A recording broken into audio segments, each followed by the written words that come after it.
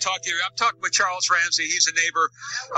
Walk me through again what happened this afternoon. You heard screaming. Heard screaming. I meet my McDonald's. I come outside. I see this girl going nuts, trying to get out of the house. So I go on the porch, and she says, "Help me get out. I've been in here a long time." So I figured it's a domestic violence dispute. So I open the door.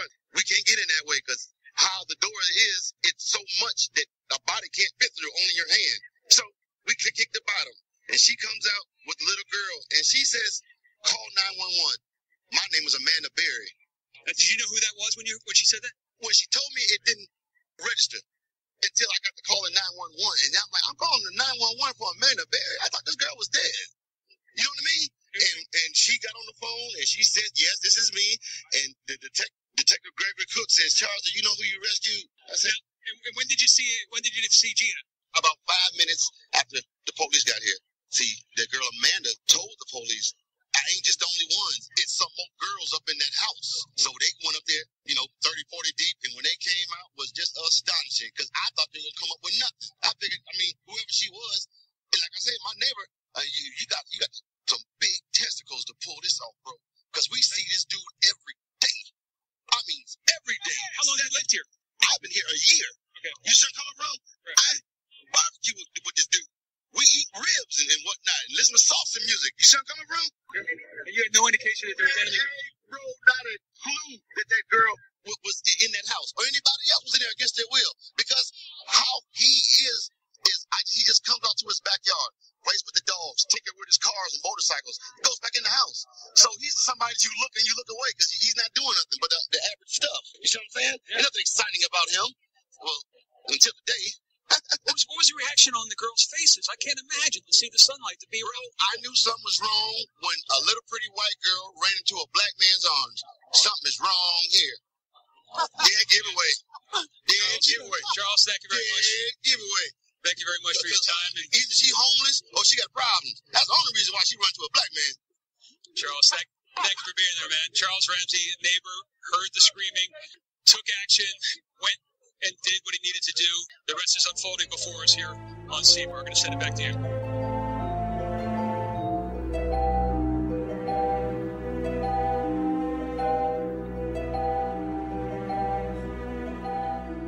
Hi, welcome to True Crime Brewery. I'm Jill. And I'm Dick. This is the new year, our first podcast of the new year. 2017. You got it. Yep. So today's story is the story of 3 girls who in 2 years went missing from the same street. Now, Michelle Knight, 21 years old, was kidnapped in August of 2002. Amanda Berry, almost 17 years old, was kidnapped in April of 2003. And Gina DeJesus, only 14, was kidnapped in April of 2004. Until May 2013, they were held captive in the home of a sadistic man. Now, this is an extraordinary story of sadness and horror, but also of strength and survival. The 3 young victims endured more than I could ever imagine. So with our discussion, in addition to learning about the deranged mind behind the crimes, I hope to honor the strength of these women. Also, as you heard in our lead-in, there was a widespread joy when they broke free of their hellish captivity. Charles Ramsey, now he was a neighbor on the street they were in, and he was interviewed shortly after the girls were freed, and he really summed up the neighborhood's excited reaction for me. So we have a lot to talk about with this case beginning way back in the perpetrator's childhood in Puerto Rico. So no time to waste, I'm going to read the 5-star reviews, and then Dick will introduce the beer. I got a good beer today. I'm glad. Okay, so I'm going to read some 5-star reviews. And the first one is Working While Listening by Little Miss Vixen. She says, my supervisor at work recently found this podcast and told me I have to give it a try. I love it. We both are currently binge listening all day at work and have to stop every so often to talk about the cases. Love the interaction between Jill and Dick. They are a breath of fresh air compared to other podcast hosts. I truly appreciate the time and research they put into every case. Keep up the good work. Great review. Just one little thing. I hope they're not doing neurosurgery while they're listening to the podcast. Yeah, hopefully it's something that they can listen and still do their job without killing anyone. Absolutely. Okay, so Little Miss Vixen, Little Miss Vixen and Little Miss Vixen's supervisor, welcome to the brewery. Come on down to the quiet end with us. Now another one is Simply Wonderful by Olivia 0005, and Olivia says this podcast is simply wonderful. Dick's beer reviews are music to my ears, and these two tell the story of a crime like no one else. Thank you, Jill and Dick. Thank you, Olivia, and welcome to the brewery. That's a good review. Thank you. Yeah. And another one is The Future of Driving. I've been listening to True Crime Brewery for about 6 months now, and when I found TCB, I listened to every episode I could as fast as possible. Instantly hooked to the storytelling and playfulness between Jill and Dick. True Crime Brewery has quickly become a routine in my week. I often listen to podcasts while I'm doing things like the dishes. I can relate, I do the same thing. Yes, that sounds familiar. And TCB is always the first I go to, hoping for the new episode. I love it so much that once I got so mad at myself for watching a Dateline episode on TV, only to realize that TCB was covering the exact same case, which meant I wouldn't get to listen to my beloved podcast the same that week. It's about time I really wrote a 5-star review, as well as joined Team Tie Grabber. I had to get that snifter that Dickie is always using. Can hardly wait to get it in the mail. Thank you, Jill and Dick, for making my week every week. I'll see you both at the quiet end of the bar, Madeline. Well, Madeline, that is making our day. Yeah, it was a little lengthy, but it was nice. So, welcome to the brewery, Madeline. And we will definitely save you a seat at the quiet end. Absolutely. Now you can go ahead and tell us about your beer. I have a beer from Ohio.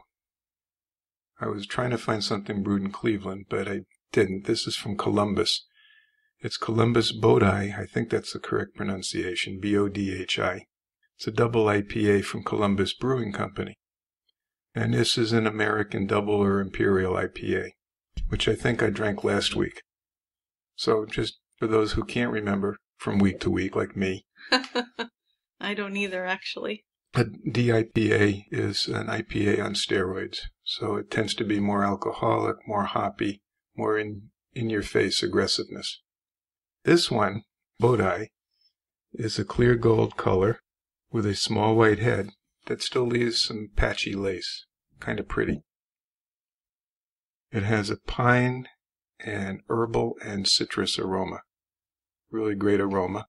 And the aroma translates well into the taste. So we get some citrus, grapefruit, some herbs, very herbal, and a lot of pine. I don't know if I like a lot of pine in my beer. Oh, it's like you're in a forest. It's great. Yeah. If you like forests, I guess. This is a medium to full-bodied beer. The alcohol is there, but not too noticeable. So I highly recommend it. Okay.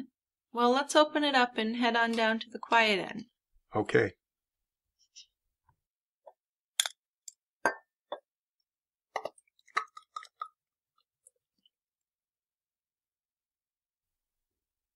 Okay, Dickie, are you ready to head on down to that quiet end of the bar?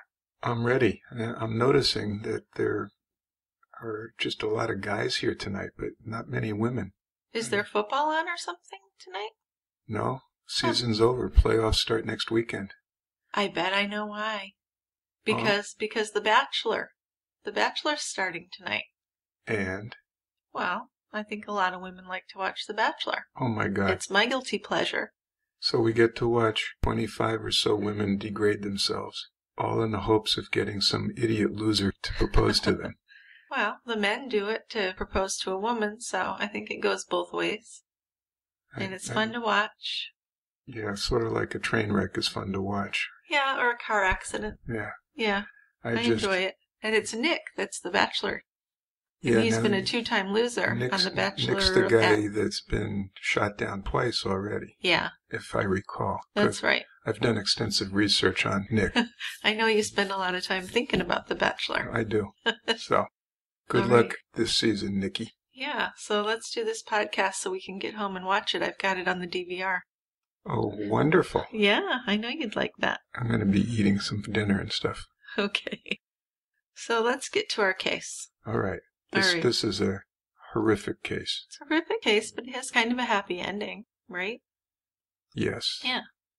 So the monster who kidnapped Michelle, Amanda, and Gina, he was born in 1960 in San Juan, Puerto Rico. Now his father had 2 families in the same neighborhood, and he had 9 siblings in total. When his parents divorced, Castro moved to the U.S., and he lived with his mother and 3 of his siblings. First they settled in Reading, Pennsylvania, and later they moved to Cleveland, where his extended family members lived. Now he graduated high school in 1979 as an average student, but he did have one thing he was really good at. He played the bass guitar very well, and he got a lot of gigs with salsa bands. He apparently was quite well known in the Midwest for his guitar playing. Yeah, I think if his personality hadn't sucked so badly, he would have been more successful. Yes. He was difficult to work with. He had a shitty personality. Absolutely, that's putting it mildly. Yeah. So he met his girlfriend, Grimilda Figueroa, in the 1980s. They moved into the home at 2207 Seymour Avenue in 1992. And that house was a 2-story house. It was 1,400 square feet. It had 4 bedrooms and 1 bathroom and an unfinished basement. Now, Grimilda's mother knew Castro's mother, and she approved of the relationship in the beginning. Yeah, he was older than her by several years, wasn't he? Not as much as with the other girlfriend. Later on, he was a lot older then. Right, but right. He was still, Grimilda or Melda or whatever they called her. She was like 17 when they started dating, right? I'm not sure about that. I think she's pretty young. Yeah, I'm sure she was young. Now, she was impressed with the way he was well dressed and that he was a musician, and he treated her well and took her out to expensive restaurants. And she actually lost her virginity to him one night when they were parked on the banks of Lake Erie. So when Castro brought Grimilda home in the wee hours, her mother confronted him, and she said that he needed to take her from her home to live with him now that they'd had sex together. That's a very Catholic viewpoint, isn't it? Yeah, it's old school. Yep. And they had their first child, Ariel Castro Jr., in 1981. So Castro became very controlling after that and started abusing Grimilda. And Grimilda was frequently bruised from her husband's attacks. He broke her nose. He also instituted some strict, weird rules in the house. She wasn't allowed to leave the apartment without his permission. Now, he did more than just abuse her. I mean, he inflicted her horrible He beat the hell out of her. He used her as a punching bag. He kicked her. He threw her downstairs. Yeah, really awful. And the thing is, and I know you're going to talk about this. Yeah. It went unreported. Or when it did get reported, she wouldn't press charges. When it did get reported, she refused to press charges. Right. And that's just foreign to me. But yeah. I know. Well, they had some old school values going on in that community. There's reasons for doing what she did, but still. Yeah.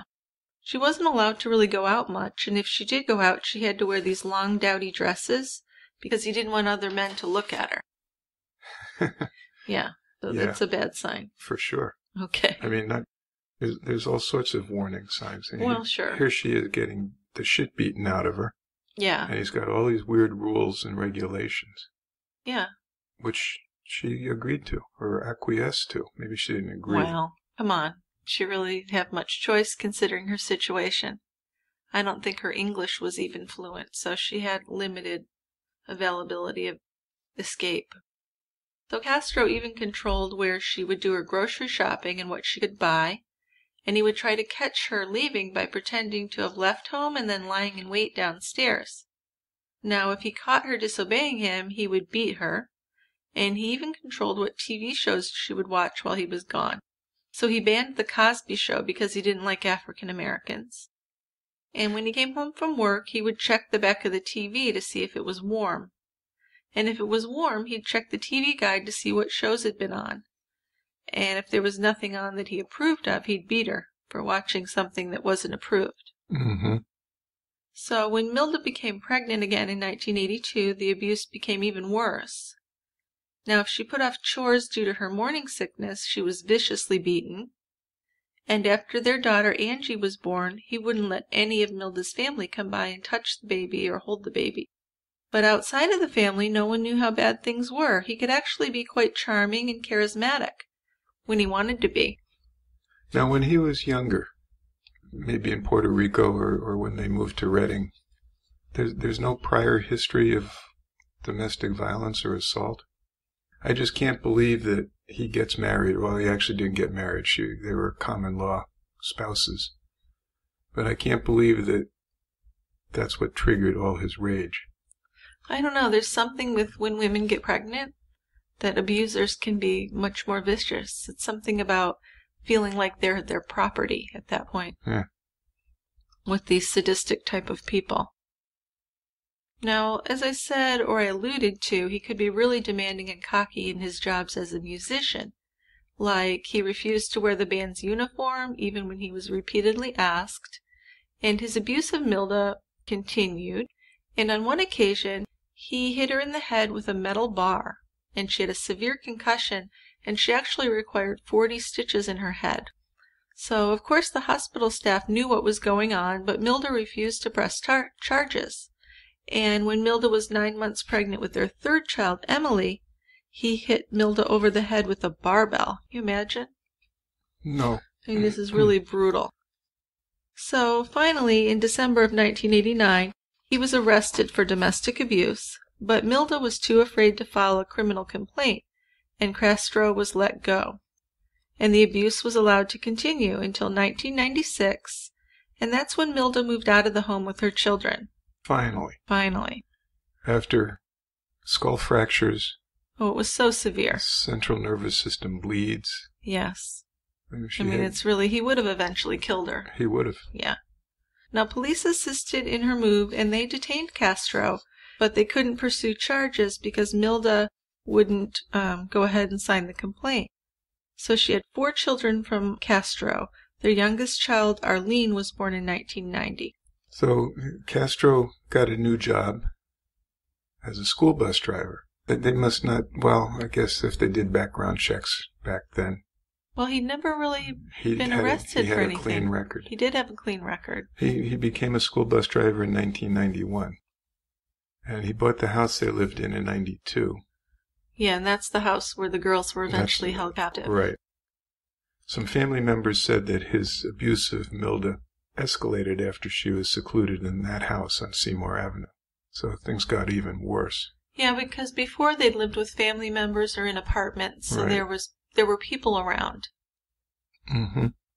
And he got stranger and stranger. He did. He put padlocks on the doors.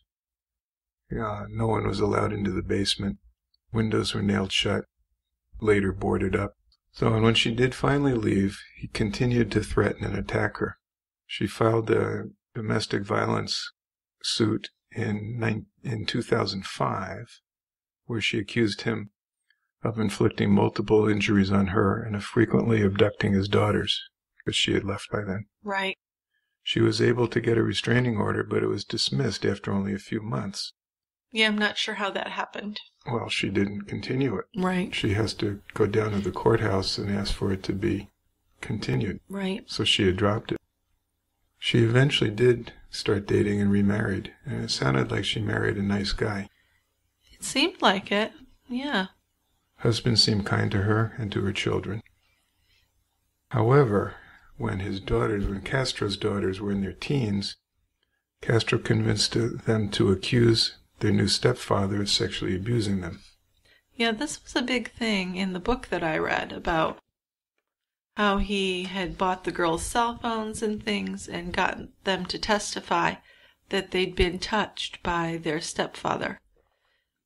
So, yeah, it certainly seems like it was coerced and that he really didn't do that. Oh, it sure does. Because Castro seemed really happy when the stepfather got into some trouble. That was his whole purpose of doing it. Yeah. He did say he would get him back. And he did. Yeah. So in the year 2000, Castro was set up on a blind date with this much younger woman named Lillian. And she went to watch him play gigs with his salsa band, and they began spending some nights together. You know, it's interesting. Yeah? Just as I'm sitting here and thinking, Lillian's the same name as his mother. Yes, yeah. So you think there's some Freudian I do think so, because he put her on a pedestal and never beat her. Yeah. Weird. And he was dating her while he had the girls, or some of the girls, Yeah, in later his on. house. Yeah, later on he was. That's just weird. Yeah. Anyway, I digress. So she went to watch him play some gigs with the salsa band, and they began spending some nights together. His house was so filthy, though, according to Lillian, that she couldn't stand to stay there. She tried cleaning it, but it was just always a mess. So she had Castro come to her house whenever they would spend time together. And Lillian's family, though, they thought that Castro was a great man who treated her very well. They went to church together on Sunday mornings. And like I said, he put her on a pedestal, and they had kind of a normal, respectful sex life, according to Lillian. He was never violent or weird. Yeah, that's strange, considering what he was doing to his captives. Right, but she was the... She was the one. She was the one. And I guess who wouldn't think he was okay? I mean, here's a guy who clearly idolizes their daughter. Yeah. And he's semi-famous as a salsa musician. Right, and for the neighborhood, he has a nicer car, and he seems to be doing well. Yep. Yeah, sounds like a good catch. Yep. But Castro was actually very fascinated by sadomasochism by this time. And now that he didn't have Milda to hold captive and control, he started thinking that he needed a replacement. And because he didn't look at Lillian that way, by 2002 he made this plan, which starts this whole process of what happened. That's the whole thing. So, from the beginning of her life, Michelle Knight had the odds stacked against her. And she was the first one taken by him. Yep. Now, she was born on April 23rd, 1981, to Barbara Knight, but her father wasn't named on the birth certificate. According to Michelle's autobiography, Finding Me, her parents had identical twin sons 2 years after she was born, and some of her earliest memories are of living in a car with her mother and the 2 little boys. And as a small child, she wanted to be a firefighter when she grew up. She loved to watch the fire trucks go by. But she was raised in public housing and in a series of rundown houses. And when she was 5 years old, Michelle was sexually molested by a family friend. Now, the molestation continued daily until she was a teen. She missed a lot of school, and she was teased. She was called stupid because she was behind. And the one thing she had going for her that was kind of a good escape for her is that she was artistically talented. So she would draw butterflies and things kind of as escape. Can you imagine what she went through? I can't, no. I mean, almost daily sexual abuse for years and years. I really can't even imagine it, no. I mean, she really had a rough life. I guess. Yeah. So in November of 1994, she was 13 and she ran away from home to get away from the molestation. Can't blame her for that. Nope. Good move. Yeah. Except probably not planned out. Well, no. I mean, she didn't end up in a good place. She slept on a park bench in downtown Cleveland until she found a highway underpass, and there she slept in a trash can to keep warm. How horrible is that? And she's 13 years old. Yeah. Yep. That's just terrible. It is. Now, she survived on some church handouts until she was recruited by a local drug gang, and they put her in an apartment and paid her $300 a week as a drug runner. So that lasted for a few weeks until the dealer was arrested, and then she was back on the street. But then she was seen on the street by a friend of her father, and her father came to get her, and he dropped her at her mother's house. So she was back at her mother's house, back in the difficult situation. Yeah. So full circle. Yeah. So when she was 17, Michelle became pregnant, and Michelle said the father was a boy she'd had a brief relationship with. But it was also reported that her pregnancy was the result of a gang rape by 3 boys in a storeroom at the school. So at age 18, Michelle had a son, and she named him Joey. And soon after Joey was born, Michelle's mother brought her new boyfriend to live with them, so that was trouble. And he had a history of violence, and he was a heavy drinker. Well, those are good elements to add to the household, aren't they? It's just what she needed, huh? Yeah. So apparently this new boyfriend of the mother twisted little Joey's leg when he was a toddler and broke his leg. Yeah, I know. Michelle took Joey to the hospital, but she was afraid to tell the truth. Right. Because she thought she'd left her child with her mother, and her mother left and left the child with her boyfriend. Yeah, I know. We know how that's terrible. It's really sad. People just think that there's some way around it or something. I don't know. It seems so easy to me, looking back. Well, Jesus, he should have reported this. Yeah, but this is where she lives, and she didn't protect him, and she's worried. She has no support. I know. She doesn't. You certainly can't criticize her for that. Oh, I'm not criticizing. I'm just thinking, damn, I wish something had been done differently. Sure, yeah. Anyway, she told the ER people that Joey had fallen in the park. But while he was being treated, the boyfriend's sister called the hospital and told them what had really happened. Boyfriend admitted to hurting Joey, and Joey is placed in foster care, understandably. Yeah. Until Michelle's home could be investigated to see if it was safe. Right. I kind of feel like Michelle and Joey should have been put in foster care. No she kidding. could have used a nice home. Sure could have. Yeah. So, in the meantime, Michelle moved out of her mother's house, rented a room, began looking for a job. She met and became friends with Emily Castro, who was Ariel Castro's daughter. Emily was younger than Michelle, but they got along pretty well, probably because they were intellectually at about the same level. Right. Emily showed pictures of her father to Michelle and told her about him, so Michelle was familiar with Ariel, what he looked like, and what stories Emily had told her. Yeah, it's her friend's father, so you wouldn't find that threatening. No. No. You wouldn't. So it was on Thursday, August 22nd, 2002, when this all started. Michelle had a 2:30 p.m. appointment with the Cleveland Social Services about her son, Joey. And it was in an unfamiliar part of the town for her.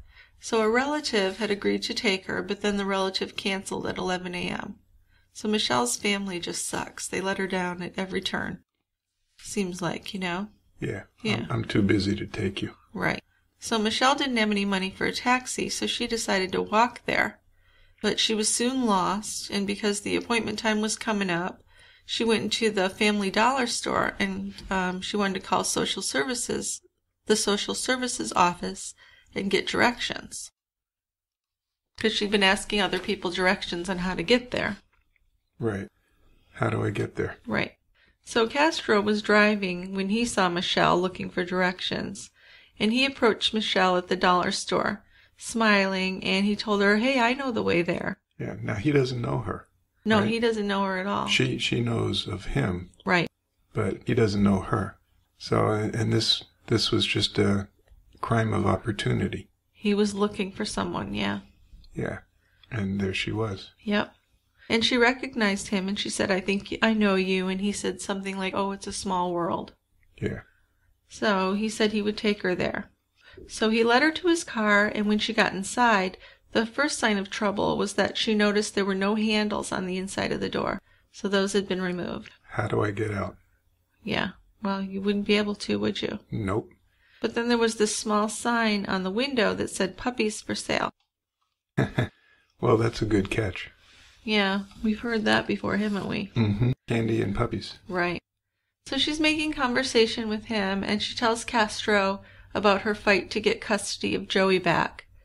And she ended up saying that Joey loved puppies. So Castro said he had to swing by his house to check up on the puppies on the way. But he reassured her that it was on the way and he'd get her to her appointment on time. So then it's 3 p.m. when they arrive at Castro's house, and Michelle said she'd wait in the car outside. But after Castro went in for a couple of minutes, he came back out and he asked her to come in. He said she should come in and choose one of the puppies for Joey. So Michelle agreed, and she went into the house, and they went in through the back door. And as they went upstairs, she wondered why she couldn't hear any puppies, any dog noises, but she saw a picture of her friend Emily on the wall, so that was kind of reassuring. And he told her, "Oh yeah, Emily's here, she's downstairs." And then he guided her into a small pink bedroom, and that's when he slammed and locked the door behind them, and Michelle knew that something bad had happened. She'd made a mistake getting in that truck. Oh, yeah. Big time. Yeah. So she screamed and begged to be let out, said she'd call the police, said she couldn't miss her appointment, so It's sad, she was still thinking about getting to her appointment and getting her son. But, he wasn't smiling anymore, and he covered her nose and mouth with his hand.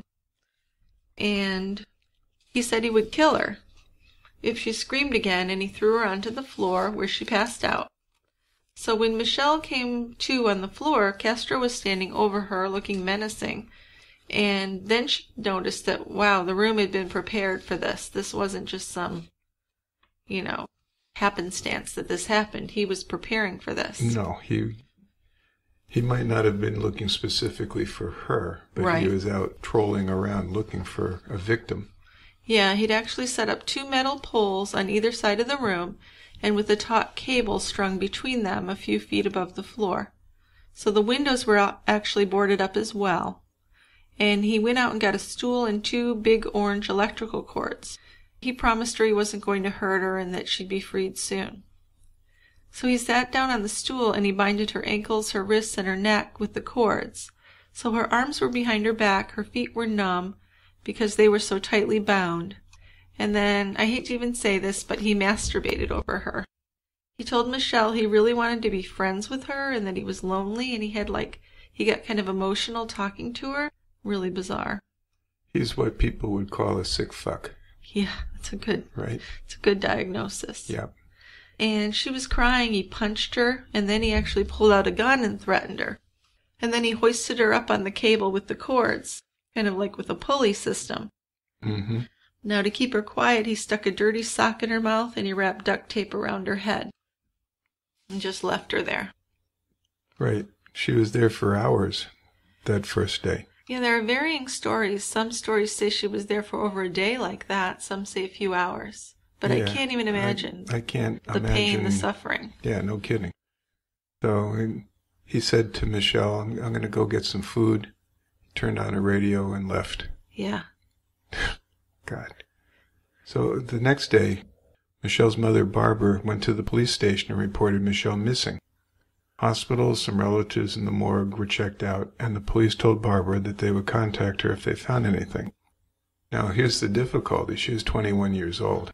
Yeah. So there's, to me, less impetus to search for an adult than for a child or a teenager. Yeah, yeah. So. Yeah, but there's a whole controversy over whether her mother really tried hard enough, because her mother didn't seem like the best mom ever. Her mother sounds like a piece of shit. And let's be frank here. And probably didn't do much. Yeah, well, she did report her missing in her defense. She did report her missing. Big deal. Yeah. So nobody was really looking for her. That's the real sad part about this. Nobody was. No. So Castro came back finally with an Egg McMuffin. How nice of him. Yeah. He moved her into the basement, beat her, raped her, down there in the basement. Yeah. Now, Amanda Berry, she grew up less than 3 miles from the Castro house. She was born on April 22nd, 1986. She had a sister 2 years older named Beth. Now, when Amanda was 4, her parents split up, so she stayed in Cleveland with her mom and her sister while her father moved to Tennessee. And her father had family in Tennessee, so the girls would go visit each summer, and Amanda loved to play with her cousins in the Blue Ridge Mountains. In school, she had a reputation as a girly girl who wanted to be a fashion designer when she grew up. She loved rap music and especially Eminem. She had Eminem posters in her room. Detroit, baby. So at 16, Amanda got a job at Burger King, only 3 blocks from her home. And in March 2003, she started dating this cute boy named Denizo Diaz. And he was tall and handsome, and she met him at the Burger King actually when he was there as a customer. He drove a white Dodge convertible, and everyone called him DJ. So it was at 2 p.m. on Monday, April 21st, when Amanda kissed her mom goodbye and left for her shift at Burger King. Her 17th birthday was the very next day, and her mother had arranged a party for her.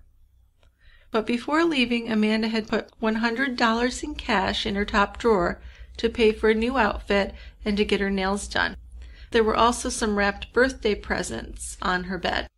So she was looking forward to this. Absolutely. This isn't a girl that's going to run away. So she wasn't running away. No. She wasn't going to leave the money or the gifts. No. Now, Amanda left work a half an hour early that night at 7:30 p.m., and she planned to walk home. She walked north on West 110th Street, and she was still in her Burger King uniform, carrying her big black shoulder bag. As she left the Burger King parking lot, Ariel Castro drove past her in his maroon van, and with his youngest daughter, Arlene, sitting next to him in the passenger seat. Now, Amanda thought she recognized the girl, and after Castro pulled into a driveway a little ways down and let Arlene out of the van, he made a U-turn and drove back along West 110th Street. So Amanda was talking on her cell phone with her sister, and the van pulled up beside her, and a smiling Castro asked if she needed a ride home, and Amanda said yes. Yeah, because she knew who he was, or she thought she knew who he was. Yeah, and she thought the girl was in the van. Yeah. Yeah. But she wasn't. No. So she said to her sister, I gotta go, I got a ride, I'll call you back. And she hung up her cell phone and got in the van and wasn't heard from for a very long time. For 10 years. Yeah. So after Amanda got into the van, that's when she realized that Arlene wasn't there.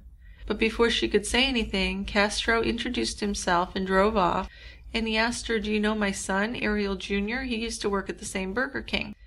And my daughter Angie, who's in the same school, and she did. So then she noticed that he'd driven past her house, and she asked Castro where they were going. And he said, I'm taking you to see Angie at the house. So I don't know why she went along with that, but maybe she was just trying to be polite and get herself out of that situation. I mean, at this point, she's kind of in a bad situation. She is, and I think she's trying to mitigate the circumstances by kind of agreeing. I mean, he says, right. Yeah, we're going to go to my house and you'll see your friend, my daughter. Yeah, and she's probably hoping to God that's true. Yeah. But when they arrived at the house, he invited her in to see his daughter, and he took her in the back door, and he said Angie might be in the bathroom, so he took Amanda upstairs. And they passed a closed door that had a hole in it, and Amanda saw a woman in the room, who we now know was Michelle. She asked Castro, who's that? And he said it was his roommate. So then he led Amanda into the bedroom and pushed her against the wall. She screamed, and Castro pushed her down, and he raped her right there. And after he raped her, he put duct tape over her mouth, her wrists, and her ankles. Then he put a motorcycle helmet over her head. And he took her down to the basement. Yeah. It just gets worse. He wrapped a large chain around her waist to a large center support pole. And then he went upstairs and locked the door. So she's stuck in this basement. Yep. In the dark, chained to a pole. Can't imagine it. She's been raped. Yeah. So Amanda didn't arrive home from work. Her mother knew something was wrong because her birthday was coming up and she was looking forward to it. Right. Amanda was always a very punctual kid, wouldn't go anywhere in a Burger King outfit or without her phone charger. And she put the money in her dresser because she was excited about her birthday party. Yeah, so it wouldn't make any sense that she would not come home. No. So Luana, Amanda's mom, and Beth, Amanda's sister, phoned all of Amanda's friends that evening. At 12:30 Tuesday, the day after, shortly after. Yeah. Luana went to the police department to report Amanda was missing. Printed up flyers about her disappearance, and the police interviewed her family and friends. And in the investigation, the detectives interviewed her boyfriend, Amanda's boyfriend, DJ. She was supposed to call him the night she went missing, but she never did. He'd driven all night looking for her. However, he's the prime suspect, right? You always pick on the spouse or the husband or the boyfriend. Yeah. So, he's the prime suspect. Yep. Now, Castro had Amanda's cell phone, and he actually listened to the worried, pleading messages left by her family. So every day, he listened to their increasingly worried calls, and he even had erased some messages to make room for more to listen to. It's mind-boggling. Now, Amanda attempted to escape 2 days after her abduction, but Castro caught her and raped and beat her. And on Monday, April 28th, 1 week after her abduction, Cleveland's 10 p.m. news led off with Amanda's story. And her mother told her story and asked, crying and upset, for her to be returned. So Castro actually watched this newscast. And a few minutes later, he called Luana from Amanda's cell phone. So he said to her, "I have your daughter," and he told her she's healthy and okay. But when Luana asked to speak to Amanda, he hung up. And 2 minutes later, he called back, though. And he said Mandy was going to be his wife, that she wanted to be with him, and then he hung up again. So after calling Amanda's cell phone and leaving more messages, Luana called the FBI lead investigator, and the agent said, well, this might just be a hoax, and Amanda just might be in on it. Well, that doesn't sound real believable to me. No, but they don't know her. And I wonder why he made those calls. Weird. Very weird. Now, of course, I think it's because of his personality disorder. Yeah. Well, all this happened, and this was before they could really track cell phones like they can today. So they really weren't able to do that. They couldn't pinpoint it. Right. So Michelle was watching the news from the room where she was chained, and she saw Amanda's story on the news. Now, she knew that Castro had done what he told her he was going to do. He said he was going to kidnap a blonde girl. And he wanted Michelle to know that there was another girl in the house. But it was actually several weeks before Michelle met Amanda. Castro brought Amanda to Michelle's room, and Amanda was wearing some boys' pajamas. And although Castro introduced Amanda as his brother's girlfriend, Michelle recognized her, of course. Sure. And Michelle said that she was embarrassed to be seen because she was in this filthy room filled with trash and rotten food. And, of course, there was a strong smell of urine because she wasn't allowed to use the bathroom. Yeah. But she said, she was a little bit uplifted because Amanda smiled at her. It's just incomprehensible. Yeah. The amount of abuse that Michelle in particular suffered. Yeah, she did seem to get the worst of it, although all three of the girls had horrible abuse. They all did, but I think Michelle bore the brunt. Yes. Now, that October, Castro broke off his 3.5-year relationship with his girlfriend Lillian. So he was now actively planning to abduct a third girl. Now, with his full-time job, his weekend music gigs, and the kidnapped girls, he felt like he didn't have time for a traditional romantic relationship. Jesus. Yeah. Help me. Yeah. So one day after work, Lillian found this letter from Castro on her kitchen table, and it said that he loved her, but not enough to have a long-term relationship with her. And she was actually heartbroken. She thought he was a good guy that she was missing out on. And I'd be saying, wow, good riddance. Yeah. Do you want to talk now a little bit about the psychiatric evaluation they did on him? If you want. Sure, I think now's a good time. I mean, when he was arrested after Amanda escaped and the other girls were found, and he was charged with I don't know how many counts of rape and injury and stuff. It was just 700 counts or something. I think it was over 900. But at that point, who's counting? Who's counting? Yeah. So he has to have a psychiatric evaluation. To see if he's competent to stand trial? To see if he's competent to stand trial. Okay. So the psychiatric evaluation basically said there was no psychiatric diagnosis. Okay. But what else did it say about him? Not much. No? Like he was normal? Basically. That's weird. And that he was competent to stand trial. Okay. So my thinking is that this court psychiatric clinic was just to determine whether or not he was competent to stand trial. And they weren't going to delve too deeply into any other things. Okay. Psychiatric-wise. But there's been a lot of conjecture by psychiatrists and physicians. Yeah, and this is fascinating, so let's talk a little bit about that. So the thought is that Ariel Castro suffered from sadistic personality disorder, which is a pervasive pattern of cruel, demeaning, and aggressive behavior, beginning by early adulthood, and indicated by the repeated occurrence of at least 4 of the following things. And this fits him to a T. Okay. Has used physical cruelty or violence for the purpose of establishing dominance in a relationship. Check. Check that one. Humiliates or demeans people in the presence of others. Sure. Has treated or disciplined someone under his or her control, usually harshly. Like a child, student, prisoner, or patient. Check that off. Yeah, and we're talking about his wife. Is amused by or takes pleasure in the psychological or physical suffering of others. That seemed true. He did seem amused by some of the things he did. He did. Has lied for the purpose of harming or inflicting pain on others. Obviously. Gets other people to do what he or she wants by frightening them. Okay. So, yeah. Yeah. His first wife didn't report him. Yeah.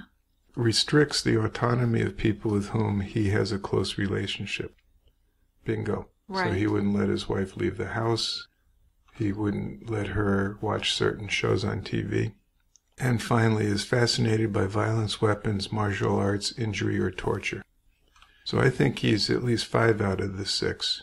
Mm-hmm. Or maybe 6 or 6, but he's right up there. Sure. So I would say, I mean, on the one hand, there's no psychiatric diagnosis in terms of whether he's competent or not to stand trial. He is competent. Right. But he fits the sadistic personality disorder. Well, yeah, what did you call him earlier? A sick fuck. I think that's a good diagnosis. Yeah. Yeah. It cuts to the core. What about, do you think his childhood had any influence? Well, I don't know. I don't either. I mean, he claims to have been abused, sexually abused as a young child. Yeah, but we don't have any proof of that. We don't. No. And I know his father wasn't the greatest role model, but I don't see any reports that he had problems in Puerto Rico or in Pennsylvania or even early enough in Cleveland when he was there. So something was going on. Yeah. Something was festering. Yeah. And his brothers didn't do anything like this. No. So it's weird. Yeah. Very. But Okay. that's the psychiatric perspective on Ariel Castro. Yeah. And I think the sadistic personality disorder, he definitely has a personality disorder, right? Yeah. So on Saturday, November 15th of that year, America's Most Wanted aired a segment on Amanda's disappearance. FBI agents said that they believed Amanda was kidnapped and that the calls to Luana were made by the kidnapper. And 5 days... That's brilliant research, isn't it? Yeah, they came up with that's the right answer. Yeah. So 5 days later, Michelle Knight's name was removed from the missing persons database. And they said they did that. It had been 15 months, I guess, since Michelle had gone missing. But they couldn't reach Barbara Knight to confirm that Michelle was still missing. Yes, So, see, this is the mother of the year anyway. yeah, she fell. Yeah, she sucked. She sucked again, didn't Yeah. she? So, Felix de Jesus had gone to school with Ariel Castro, and they were old friends. And his 14-year-old daughter, Gina de Jesus, was also best friends with Arlene Castro, one of Castro's daughters. Uh-oh. I'm I'm sensing where this is going. And they were both in the 7th grade together. So at 2:30 p.m. on April 2nd, 2004, Arlene and Gina left school together, and they were walking toward West 110th Street and Lorraine Avenue. Now they planned to go to Gina's house and play, but Arlene needed to get permission from her mom, and that's Castro's ex-wife. Right. So they found a payphone, and Gina gave Arlene 50 cents to call her mother. And Arlene's mother said that Arlene couldn't go to Gina's because she'd been grounded. So Gina said it was okay, and she'd walk home, because she had given part of her bus money to Arlene, so she couldn't take the bus anymore. And at that same time, Castro arrived at the girls' school, and he was looking to pick up Arlene. So he started driving around looking for her, and after he drove past the girls, he made a U-turn. And when he made the U-turn, he saw that Arlene was walking west on Lorraine Avenue by herself, so the girls had separated. And Gina was walking east on Lorraine Avenue. So Castro, thinking this was a golden opportunity to get his third girl, he pulled up beside Gina. And he asked if she knew where Arlene was, and Gina said that Arlene was walking home. But Castro got Gina into his car by asking her to help him find Arlene. Now Gina recognized him as Arlene's father, so she wasn't too nervous about getting in the car with him. Semi-comfortable with him. Right. Then, when they're in the car, he asked her to come to his house and help him move a speaker. Okay. Yeah. Big flag. Yeah. So she agreed to that. When he got her into the house, he attacked and raped her in the basement, leaving her chained to the pole. And Michelle and Amanda heard Gina's cries and screams as she was abused and raped in the basement. Now, when Gina didn't arrive home that day, her mother looked for her around the neighborhood, and at 5 p.m. she reported Gina missing with the police, and she gave them a picture of Gina. So Gina's only 14. She's a kid. Right. Yeah. And I'm noticing that he's getting younger and younger. Well, and the thing is, he claims not to know that she was that young or that she was his friend's daughter, but that's bullshit. We can't believe that, right? No. No, because he saw her with his daughter. Yeah, he knows how old his daughter is. So, and it looks like he's going for younger and younger girls. It does, yeah. Well, Arlene Castro was the last person to see Gina, so she was obviously interviewed by the police. And flyers were handed out and posted to help find Gina. Now, a flyer was actually posted on Castro's property, so that's creepy. Yeah. That's eerie, huh? And he said, I don't know where those girls are. Yeah. As a friend of Felix de Jesus, Castro offered his sympathy, and he offered to help Gina's parents to find their daughter. God. Now, in the weeks following Gina's abduction, he did grow very paranoid, and that's when he wrote this confession. In the confession, he claimed that he planned to let the girls go, and this was found in the house only after the 3 girls had been recovered 9 years later. He also claimed not to know that Gina was 14, and he also claimed to have been diagnosed with a cyst in his brain that may have been responsible for this behavior. So the girls' captivity was very miserable and torturous, of course. They were locked in dark rooms, they were raped, they were regularly abused. And they also lived in fear of being killed, because Castro kept a gun on him and he threatened them repeatedly. So they were lucky to get 1 meal a day, they lost a lot of weight, and they only got to shower infrequently. And they also weren't allowed to use the bathroom. They had to use these plastic toilets, and they actually weren't emptied very often. So they lived in squalor and misery, basically. For sure. I mean, that's, again, I've said this before. I just can't comprehend the degradation that these girls suffered. Well, that's why I say they really are survivors. Yeah. So even though this is all horrendous, the fact that they came out the other end is uplifting. And for the most part are doing okay. Seem to be, yeah. Yeah. So, I mean, in all his rapes, Michelle Knight was impregnated by Castro at least 5 times. And he had induced miscarriages each time by beating her, kicking her abdomen, hitting her with dumbbells, slamming her into walls, throwing her down. Dumbbells. Not dumbbells, dumbbells. Well, okay. Yeah. Dumbbells. Yeah. Throwing her downstairs, I mean, holy cow. Yeah. She also at one point had a pet dog while she was held captive. But Yeah. he killed the dog by snapping its neck. Right in because front he of was her. trying to protect Michelle right in front of her. Isn't that horrible? So, and she was definitely the point girl for being abused. The other 2 didn't have as much of a time with his abuse as she did. Well, I guess not, but they had an awful time. I mean, there was still a huge yeah. amount of abuse, right? No question. He might have been the hardest on her, but Michelle they certainly all suffered. Michelle was the point guard for that. Right. So, and then Amanda Berry got pregnant by Castro, but he didn't try to induce the abortion in her. Right. Because she was the favored one. So she gave birth in December 2006 in an inflatable swimming pool. Castro ordered Michelle to assist with the birth, threatening to kill her if the baby didn't survive. So, and then we have some of the opportunistic people trying to get some publicity. Right. So in 2004, Luana, Amanda's mother, went on the Montel Williams show to meet with a psychic. Oh, That's always helpful, right? that's awful. I mean, to me, that's just people taking advantage of vulnerable people in a bad spot. At this point, Amanda had been missing for 1.5 years. The psychic told Luana that Amanda was dead and in water. "She's not alive, honey," the psychic told her. "You will see her in heaven on the other side." Well, according to her friends and family, the psychic's claims really broke her heart. Wow. And why'd the psychic say that? To me, the psychic's just going with the most probable thing. Well, she's probably dead, so I'll just say she's dead. Yeah. I mean, that's how they work. Right, obviously. They play the probabilities and say, okay, the likelihood is this kid's dead, so that's what I'm going to say. Yeah, I'm thinking of someone with the letter B.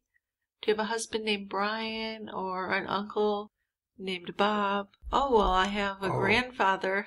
Yeah, well, that fits. Let's named use Bill. that one. Oh, well, that's it. Yeah. Yeah, it's bullshit. Isn't it? Yeah. But people believe that shit. Well, I think people are in a very vulnerable state of mind usually when they go to this. I agree. They want to believe. Right. They want to have something to hook onto. And I just feel like there's a special place in hell for people who take advantage of that. I agree. Yeah. So, Luana just kind of lost hope right after that of finding Amanda. And she took down a lot of the flyers. She threw away some of Amanda's stuff. But then, she did kind of get herself back and continue her search. But she was really depressed. It hurt her a lot. She ended up dying from heart failure in 2006. So she was fairly young. Well, yeah, I would imagine. Yeah. In her 40s, I would guess. Yeah. Yeah. But they said she was just a nervous wreck, chain smoking, not taking care of herself. So that's pretty sad. Well, yeah. I mean, you've lost a child. You have no idea what's happened to them. And then you get this asshole psychic who says, oh, she's dead. Right. Now, a year after Gina's abduction, the FBI released a sketch and a description of a male suspect, and he was described as Latino, 25 to 35 years old, 5 foot 10 inches, and 165 to 185 pounds, with a goatee and maybe a little thin beard. But this description and sketch was pretty close to Castro's appearance, because he was 5'7", 179 pounds, and he did have a goatee. Sounds right, but there's probably 500 other people that match that description. Yeah. Now, he kept his victims at his mercy by making them believe that their survival depended on him. He told them that he'd taken other women, some that he'd killed and some that he'd released, and for punishments he withheld food or water. He actually began to rape the girls in front of one another. He'd put them in the cold basement in winter, so they'd be freezing, and he put them in the stifling hot attic in the summer. So the disappearances of Gina and Amanda received a lot of media attention over the years. And up until 2012, family and supporters held vigils and regular searches for the two young women. Now, Castro was actually identified by Gina's family in video footage of 2 of the vigils. Castro also participated in a search party, and he tried to have a close relationship with Gina's family, offering his support. That's pretty brazen, don't you think? Yeah. I wonder if he actually got a kick out of that, this sicko. It's almost like he's taunting them. Like he feels like he's getting away with something. Mm-hmm. It's gross. So while a journalism student in 2004, Ariel Castro Jr., who has since changed his name to Anthony, interviewed Gina de Jesus' mother for an article about the 2 disappearances, police kept their investigations open. They offered a $25,000 reward for information as well. But because Castro considered Amanda as his wife, he was happy when she was pregnant, and during her pregnancy he kept her away from Michelle and Gina most of the time. Toward the end of Amanda's pregnancy, Michelle said that she actually became pregnant around that time for the 4th time. But Castro starved her and beat her and hit her abdomen until she aborted that pregnancy as well. So after losing 4 pregnancies, Michelle was really happy to see Amanda's daughter born. And all 3 of the girls felt a little bit of hope with having that new life in the house. The weird thing was that Castro seemed to really love the daughter that was born to Amanda. But in the beginning, he wouldn't buy baby supplies because for the first few months he thought that someone might become suspicious if he went and bought diapers and stuff. To clothe the baby, Amanda cut holes in Castro's socks for her arms and legs, and Amanda kept the baby girl with her in her room upstairs. So this is just all really unimaginable to me. Isn't it? Yeah. I just can't believe how you could live that way. Well, I read the book The Room and we went and saw that movie, which I think was more based on the J.C. Duggard case, but it's kind of the same thing. Like, how do you have a baby and raise a baby in this kind of situation? Now, Amanda kept the baby girl with her in her room, and she named her Jocelyn. And by the time Jocelyn was 4 years old, Castro was frequently taking her out to the park. He took her to his mother's house and to some of his music gigs, telling people that she was his girlfriend's daughter from a previous relationship. Right. Now, Jocelyn never had any medical or dental treatment, and Amanda tried to homeschool her the best she could in the dark and filthy house. Yeah, just like that movie, The Room. Yeah, right? Yeah, it is similar. So they had a rule in the house, or Ariel had a rule in the house, because he ruled the house. He had many rules. No one could use their real names. So Michelle and the others were only allowed to call Jocelyn Pretty, but they couldn't say her name. Yeah. So on the 8th anniversary of Amanda's disappearance, the local news broadcast a vigil outside the Burger King where she used to work. Castro made sure that Amanda watched the news on a small TV. Gina's disappearance was mentioned as well. It turns out the two families had become close and were working together to keep their daughter's cases in the public eye. But no one was looking for Michelle. That's so sad. Yeah. It is. Well, part of that's because she's an adult. Part of that is because she has an even shittier household. I think it's more the shitty household because a lot of grown women go missing and get plenty of attention. Yeah. Castro tormented Michelle. She was like his personal punching bag. Yeah. Tortured her emotionally as well as physically, telling her that no one cared for her or cared where she was. In the book she wrote after she was freed, she wrote that she thought Castro was harder on her because he hated her because he couldn't break her.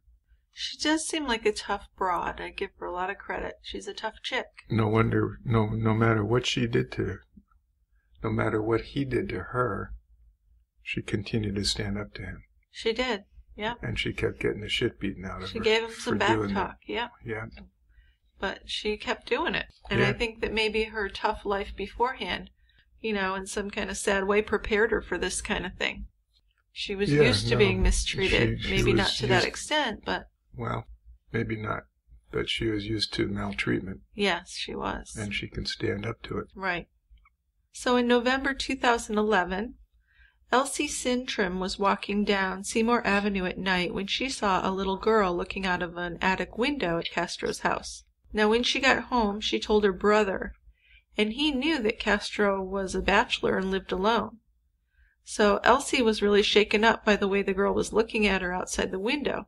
So the brother went over to the house to check it out. And he saw that there was plywood on the window and bags all over the sides, so he really couldn't see into the house. So they decided to call the police, and they told them about this mysterious little girl at the house. But the police showed up a half an hour later. And they pounded on the door for a few minutes, and there was no answer. And then after they shined their flashlights in the driveway, they just drove away and left. So Elsie felt that the police really hadn't taken her call seriously.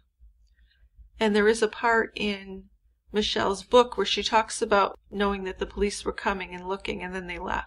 So she was up there and knew that they were there, and they left without. So who was looking out the window? Jocelyn. Amanda's daughter. Yeah, that's what they think. Now, that wasn't the only thing, though. A few weeks later, a neighbor saw a naked girl wearing a dog collar in Castro's backyard. Wow. Yeah. That would raise some suspicion, huh? Well, I'm thinking because it's a bad neighborhood, that's part of the problem. In middle America, in a nice neighborhood, maybe the police would have paid a little more attention to these calls. Well, maybe. But I would think that a naked woman with a dog collar would get noticed any place. Right. Well, she was walking around naked, which seemed weird and a little bit creepy. And they claimed that they called the police, but no one ever came to check on the situation. Then sometime after that, some residents at a retirement home on Scranton Street, which overlooked the back of Seymour Avenue, saw 3 naked girls in Castro's backyard, and the girls had dog collars and chains on them, and they actually saw them being abused. And the residents called the Cleveland police, and they waited for them, but the police never showed up. And the next day, Castro erected an 8-foot fence with chicken wire, and he wrapped it in blue tarp to cover his backyard so people couldn't see in as well. So about a year later, September 2012, Castro's had parked his school bus in the emergency lane outside the school, and he left it there for several hours. So this was his 5th infraction as a bus driver. He'd really done a lot of weird things, and I can't believe he was still a bus driver. Yeah. They keep giving him chance after chance after chance. Right. Well, it's a union job, and I think that's part of it. They couldn't just fire him. Because prior to that, he'd left a small child alone in the bus as he went to lunch. Actually told the kid, "Lay there, bitch, I'm going out." Now, to me, that's grounds for firing right there. Well, of course. I don't know why he wasn't fired. And he also made this illegal, dangerous U-turn once outside the school with a bus full of children. And he'd also threatened a parent at least one time. So he's the bus driver of the year. Yeah, right. So he lost his job finally as a bus driver. You know, that was good for the kids at the school, but not so good for the women at his home, because he was depressed and more abusive. And he was home more often. So the women really had little reprieve from his physical and emotional attacks at that point. Yeah. He's unemployed. He's got all this free time. Yeah. What better thing to do than to fuck with his women? Right. But he did love Jocelyn. He began taking Jocelyn out more often.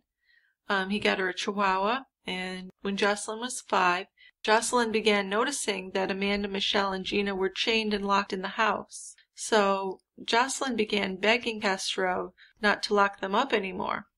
So this was becoming a bit more difficult as she grew older. Obviously. Because he really liked the little girl.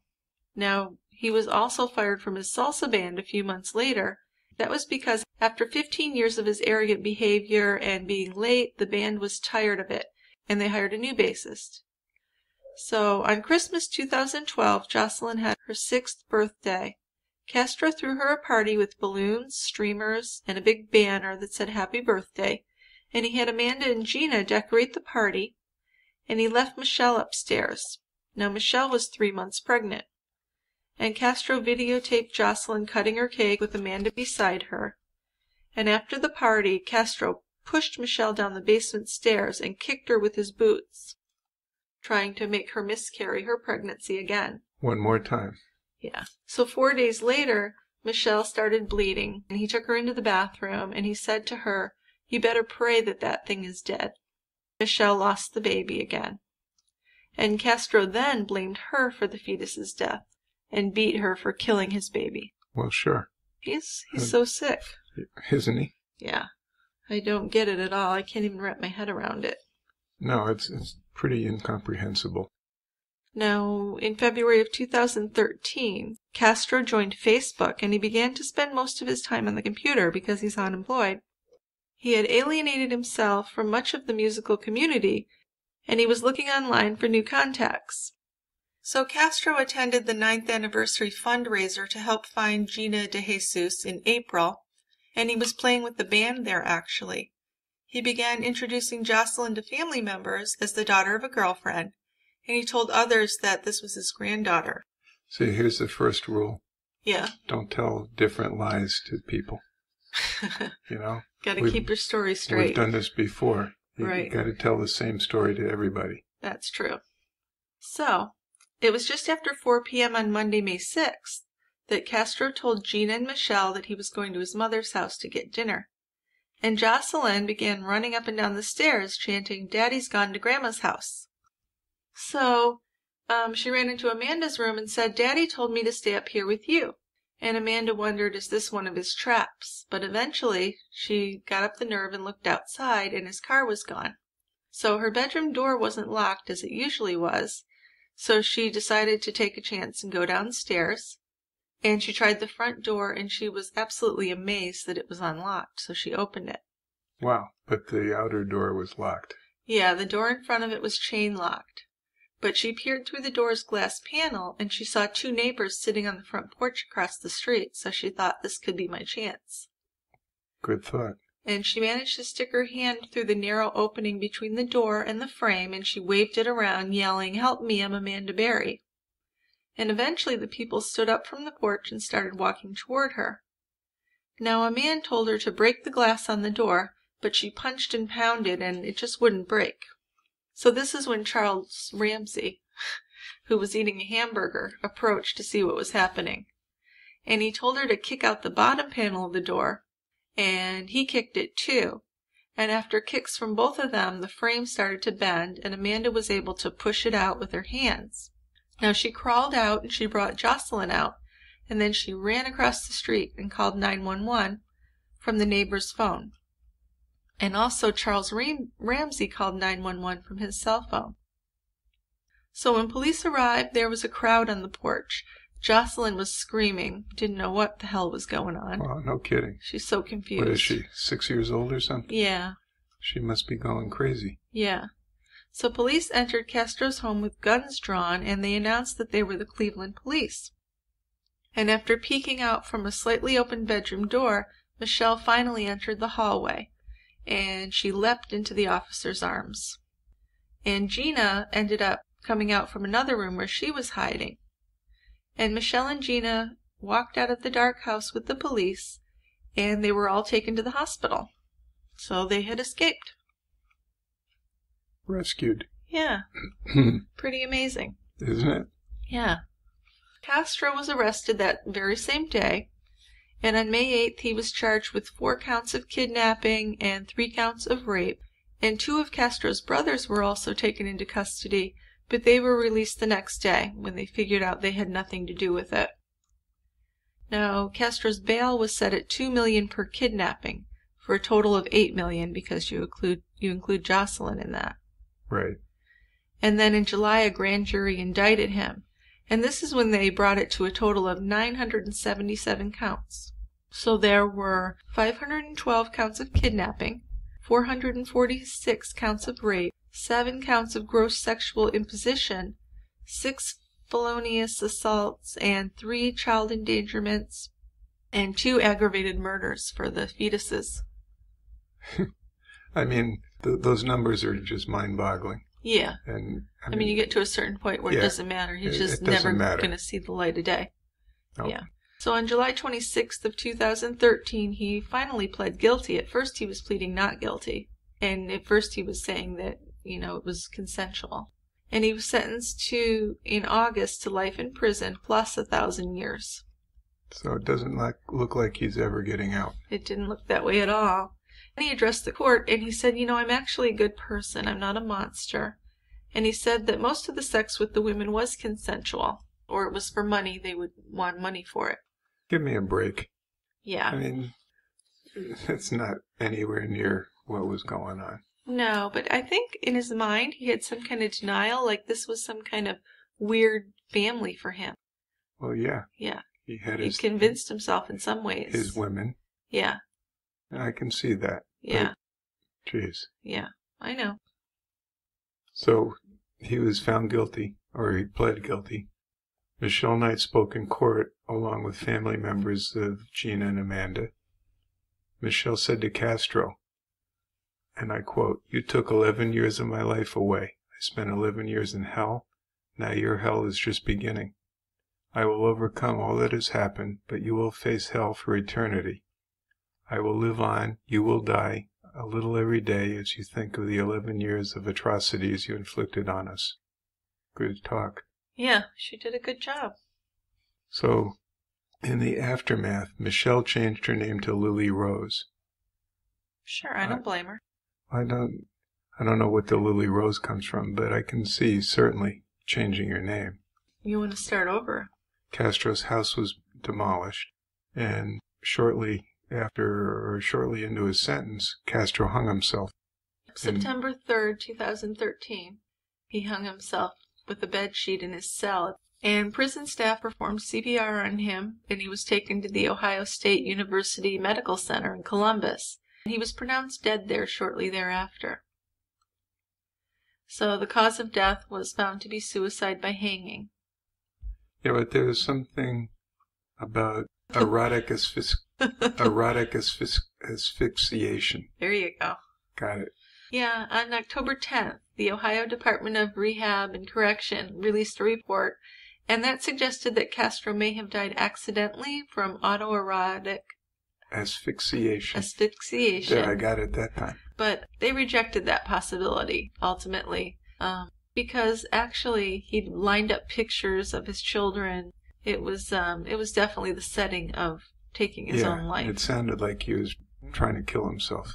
This was like a shrine of his family, and there was a Bible, and yada, yada, yada. You know, what I was hearing about when he was in prison or jail, he was complaining a lot, like, oh, I can't believe that, you know, they're not giving me good food, or it's cold in the cell, I don't have clean clothes. Really just kind of ironic that he's going to complain about these small inconveniences. After all the atrocities he visited on those girls. Yeah, clearly he doesn't give them the same thought that he gives himself. No. So he just couldn't believe that he had to suffer through that. Weird. Very. Yeah. So on July 9th, Knight, Berry, and DeJesus broke their public silence for the first time, and they released a video statement thanking the public for their support. So there was this Cleveland Courage Fund, and that's a bank account that was set up to help the women to transition to independent life.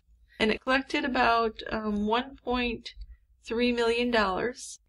Before Berry's disappearance, this is interesting, her grandfather promised to give her a classic Chevy Monte Carlo from the year she was born, and he kept the car the whole time, so when she was freed, he was able to give her the car. Wow. It might have needed some work, though.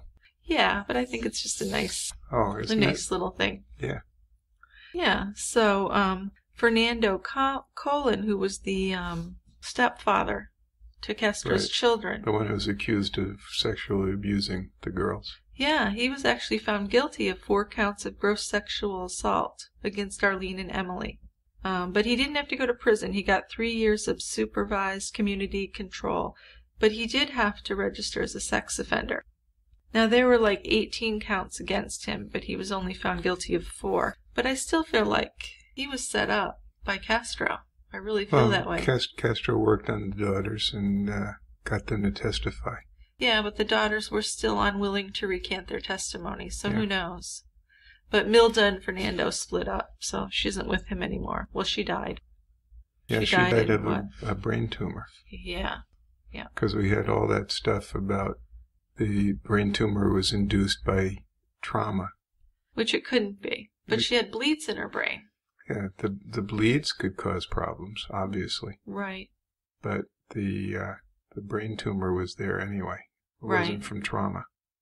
Well, regardless of if she died from the abuse or not, he certainly made her life difficult. She bore a lot of his. She bore a lot of his problems. Let's try this again. Okay. She was the brunt of his punishment. Yeah. He took a lot out on her. He did. Yeah. And just like, it sounds like Michelle Knight was similar. Sure she was, yeah. Yeah. Well, Michelle interviewed with Dr. Phil in 2014. And then Gina and Amanda were interviewed with Robin Roberts in 2015. Amanda and Gina wrote a book together called Hope, a Memoir of Survival in Cleveland. And Michelle wrote a book, Finding Me, A Decade of Darkness, A Life Reclaimed. So I'm not sure about this separation. What do you think? But Michelle is, she's the one that bore the most of the abuse. Yeah. So you think she resents that? Yeah.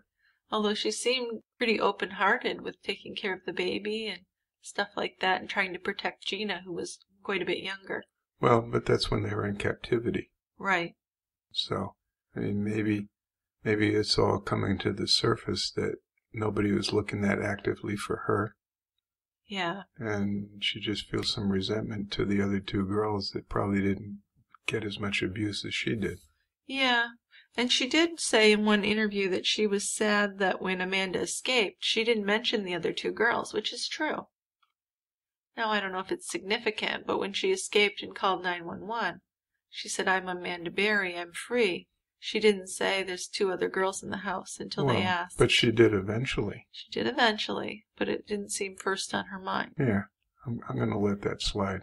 Well, sure, but I wonder if Michelle might have been a little hurt by that as well. Yeah, I think Michelle's problems stem from earlier with lack of parental involvement. Yeah, but she definitely was treated worse by Castro. She sure was. Yeah.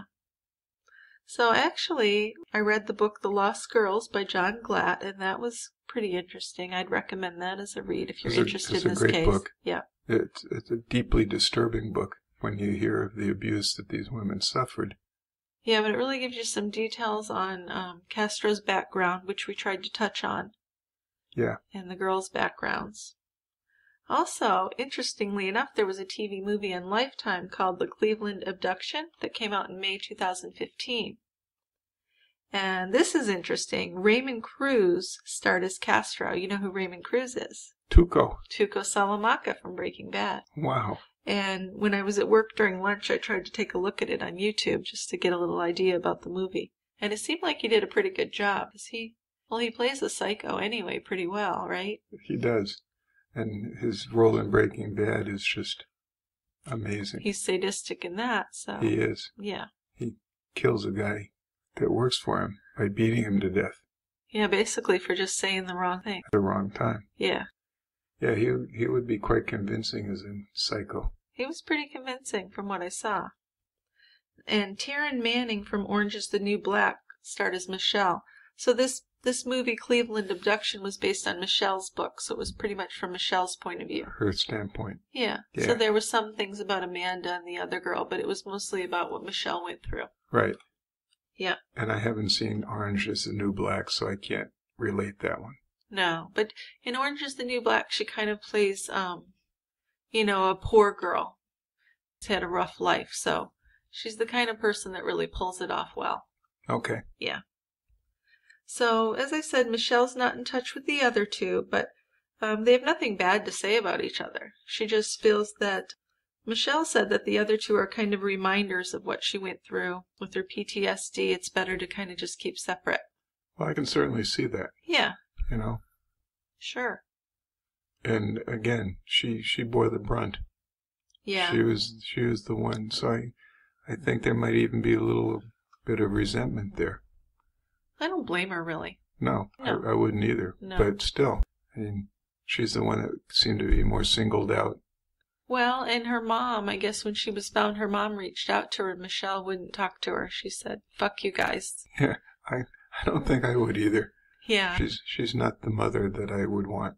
No, because even if she thought Michelle ran away, when the police called to see if she was still missing, I mean, she should have been checking in with police, right? Right. And there was a grandchild, too, that had nothing to do with her. She didn't see her grandchild because he was adopted by the foster family. Yeah. So this Barbara Knight just seems pretty shitty. She does. Yeah. So I'm not going to lose any sleep over her. No. No. Anything else on this case that we missed? I know there's a lot to it. There's a lot. I'm sure we missed a lot, but I think we got the whole overall point. I know one thing. Do you think that he ever kidnapped and murdered anyone else? I mean, there were a couple other girls they talked about who were murdered in the area during that time period. I wonder if he could have been responsible. Well, I don't know. I mean, his pattern wasn't murder. No. It was just physical punishment and imprisonment. Right. So I don't know. I think he would have continued looking for more people to kidnap. You think he would have got a fourth one? I think he would have. Although he went a long time after the third one, like maybe, 9 years. Maybe he thought 3 was enough. Well, it did really put a cramp in his style, you know. He had cut back on working and stuff. Yeah. The biggest thing, though, I think, was the birth of Jocelyn. That's what started. I think that put a little conflict in his mind, yeah. Because he did seem to have a thing about caring about her. Yeah. Because he kind of seemed to put Amanda on a pedestal because she was blonde. Yeah, but he wanted a blonde. Yeah, that's what I'm saying. And he wanted her to have the baby. Yeah. But he didn't want anyone else to have the baby. Well, did he ever impregnate the Jesus kid? No, she doesn't think she was ever pregnant, although she was raped. Yeah. I think she was raped less frequently. Yeah, he spent most of his time with the other 2 girls. Seems like it. Plus, I think Michelle protected Gina a bit. Really? Yeah. So she was the one that... Because Michelle was quite a bit older. I think Bore she the tried to brunt. protect her. Yeah. Well, yeah. then she's a heroine. I think she might be. Even though she doesn't want to have too much to do with everybody. And I can see that. I certainly don't blame her for that. I would try to put that as far away out of my mind as I could. Sure, right. And I hope that she can put together a good life. Yeah. Yeah. So, Dick, how are we doing on the beer review contest? We have a bunch. Yeah. I'm so happy. I got a lot of reviews. Yeah. And I'm going to be going through them. I've listened to them all once. I'm going to be listening to them 2 or more times. And probably in the next week or 2, I'll announce the winner. Yay.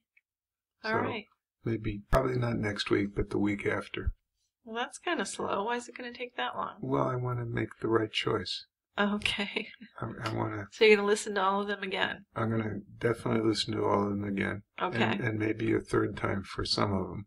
Okay. I'm probably going to listen to them and winnow them down and take some more and listen to them another time. But yeah, within the next couple of weeks. So by the middle of the month, we'll have a winner. Okay. And we'll announce it. Yep, and then we'll send out the winnings. And we'll play the winning review. Oh, yeah, absolutely. Okay. Okay. And the project I've been working on was putting together our brewery store, which I've kind of gotten underway. I want a t-shirt. Yeah. How do I do that? I'll show you when we're done. Okay. But, why don't you tell our fans how to do it? Our listeners. Our listeners. Well, on our website, I've added a page called Shop the Brewery. The coaster, the sticker, the snifter, and t-shirts available for purchase. So if anyone wants to buy any of these items, they're available now. I'm just getting it all perfected, but it's working now. I got to tell you, I love the t-shirts. Yeah, and I would want one of those. Okay. If you weren't already going to give me one. Well, I never said that. Well, I'm implying that. Okay. All right. Yeah, so go to Shop the Brewery on TieGrabber and see if there's some brewery stuff you'd like to buy. Yeah, and there's going to be more stuff added. Yeah, there is. And also, if you go to the Team TieGrabber page, you'll see that one thing we're adding in this new year is we're going to add some premium episodes for Team TieGrabber members only. So hopefully I'll have those out by February. And these are episodes that only Team TieGrabber members will be able to listen to. Well, I'm going to join. Oh, you should, yeah. I'm already on. Did you join? Well, yeah. Oh, okay. I didn't know if you joined. I'm giving you $1,000 a month. What are you talking about? Well, that doesn't count. Oh, okay. That's just expenses for running the podcast. So you haven't paid me for, getting a snifter or anything. No, that's true. No, you might need to sign up. I know my parents signed up, and they're giving me $5 a month, so that's pretty cool. Well, I'll get my family to do that. Okay. All right, so make sure to listen to True Crime Brewery on Stitcher, on Google Play, on iTunes, or on iHeartRadio. We're still working on getting to 5 stars on our iTunes rating. We're at 4.5, but I swear we're right on the verge of 5. We are. We've gotten lots of 5 stars. You got to send some more 5-star reviews. I'm thinking 10 more, and we'll have it. Okay. So if there's 10 of you out there that haven't done it, then we got to keep it up, though. Yeah. Well, we got to keep it. We got to maintain it. That's the easy part, right? Right. Because we're so good. Right. So if you haven't done a 5-star review, please go ahead and do that. I know it's a little bit of work, but it's well worth it, and it makes us really happy. And we'll read it on one of our episodes and welcome you to the brewery. That's right. You'll be famous. Yeah. Well, mildly famous. Okay. Yeah. Slightly. In a small group. Select group. Yes, which is even more important, to be selectly famous. That's right. That's more important than being widely famous with any old shithead. No. I mean, anybody can do that. Right. This is a select few really cool people. Who want to be known as Team TieGrabber people. Yeah, or buy a t-shirt and then you're walking around and everybody knows that you've been to the quiet end. That's right. Right? Okay. That's something we could do. What? We could have some big contest down the road. And the winner gets an all-expense-paid trip to the quiet end. Yeah. To hang out with us. That'd be cool. Wouldn't it? Yeah. Well, we'll work on Think that. about that. Yeah, I like that idea. Okay. So that means we'd actually fly them to the bar? That's right. Wow. Well, we'll have to stop being in the hole first. Yeah, we will. This Okay. is probably way in the future, Right. but I think it's a reasonable thing to achieve. All right. That's awesome. Okay. All right. Well, thank you for listening. We'll talk to you next time at the brewery. Next time. All Thanks, right. guys Bye-bye. and girls.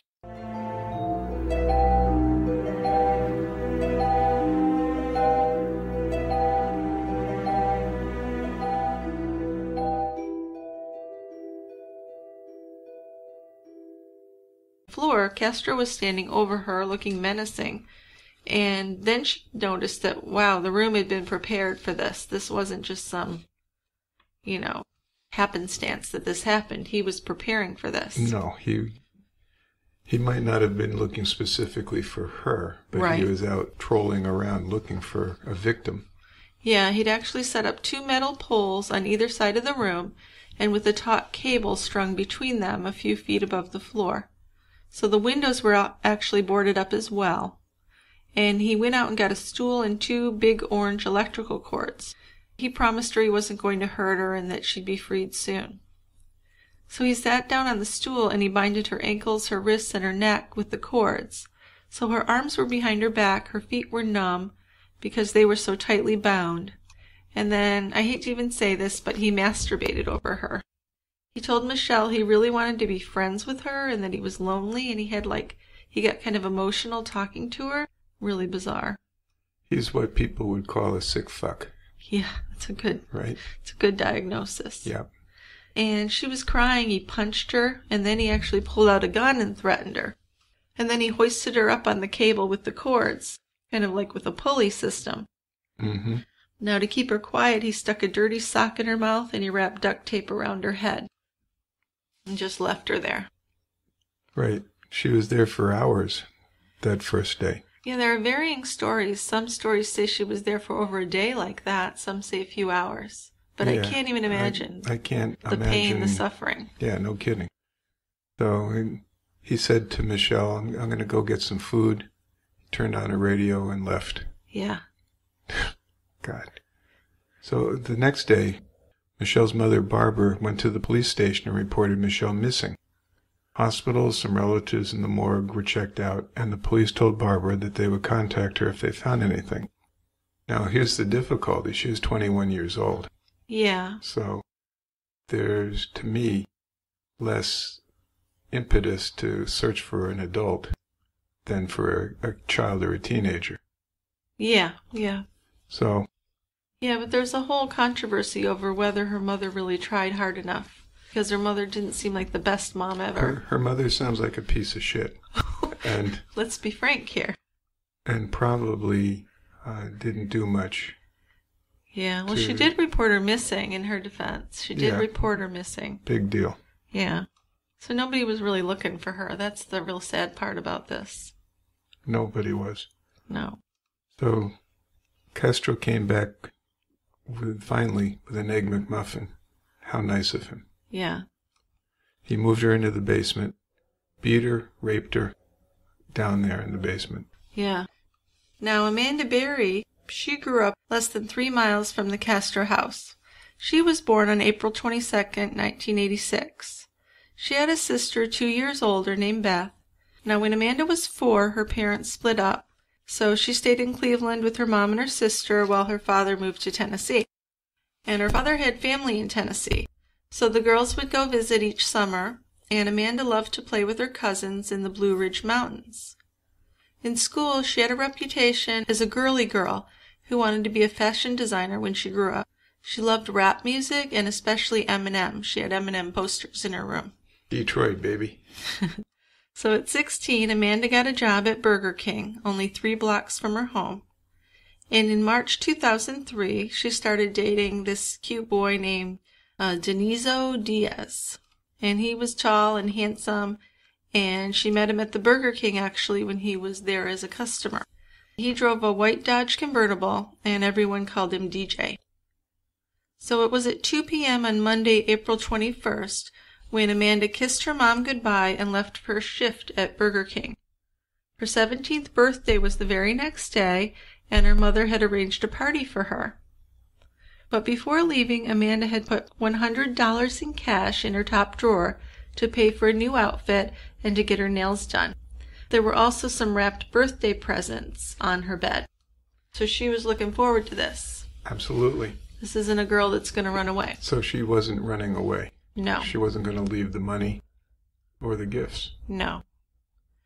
Now, Amanda left work a half an hour early that night at 7:30 p.m. and she planned to walk home. She walked north on West 110th Street, and she was still in her Burger King uniform, carrying her big black shoulder bag.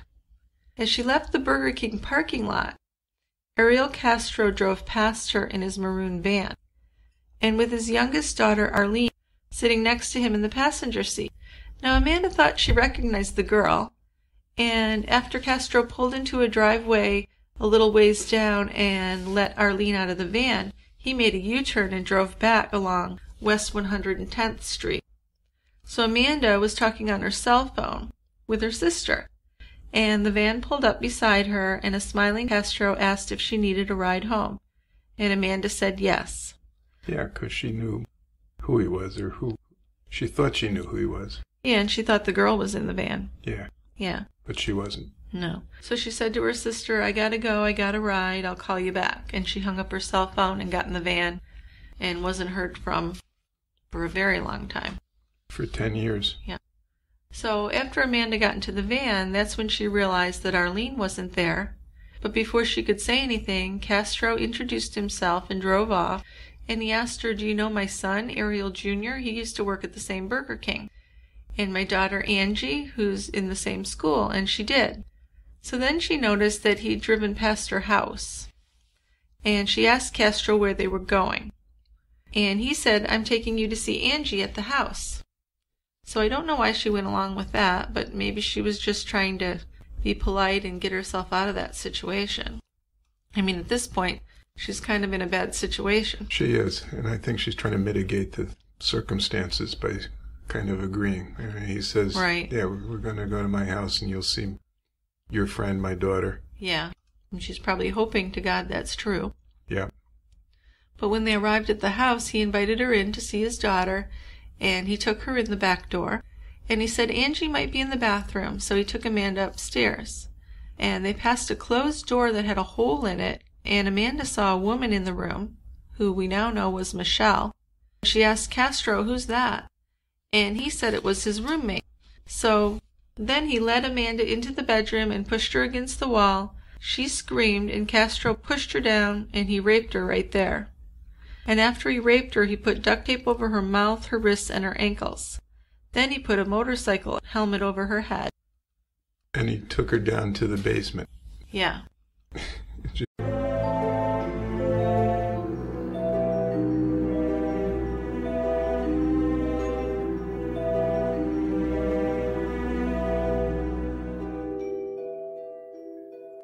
Charles, let me talk to you. I'm talking with Charles Ramsey. He's a neighbor. Walk me through again what happened this afternoon. You heard screaming. Heard screaming. I meet my McDonald's. I come outside. I see this girl going nuts, trying to get out of her house. So I go on the porch, and she says, "Help me get out. I've been in here a long time." So I figured it's a domestic violence dispute. So I open the door. We can't get in that way because how the door is, it's so much that a body can't fit through, only your hand. So we kick the bottom, and she comes out with the little girl, and she says, "Call 911." My name is Amanda Berry. Did you know who that was when she said that? When she told me, it didn't register until I got to call 911, and I'm like, I'm calling the 911 for Amanda Berry. I thought this girl was dead. You know what I mean? And she got on the phone, and she said, "Yes, this is me." And the Detective Gregory Cook says, "Charles, do you know who you rescued?" I said, and when did you see Gina? About 5 minutes after the police got here. See, the girl Amanda told the police, "I ain't just the only ones. It's some more girls up in that house." So they went up there, 30, 40 deep, and when they came out, was just astonishing because I thought they were going to come up with nothing. I figured, whoever she was, and like I said, my neighbor, you got some big testicles to pull this off, bro, because we see this dude every day. I mean, every day. How long have you lived here?